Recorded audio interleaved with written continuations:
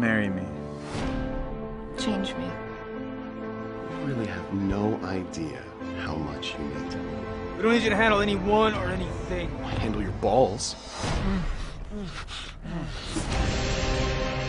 You need to know the truth, Bella. I was trying to protect you. By lying to me? Grandma, I want you to meet my boyfriend, Edward. Yes. This isn't about you and me, Edward. This is about Bella. Someone's creating an army. A vampire army? No, the Salvation Army, bitch. Our enemies have disappeared. One remains. The cold ones. Who's next?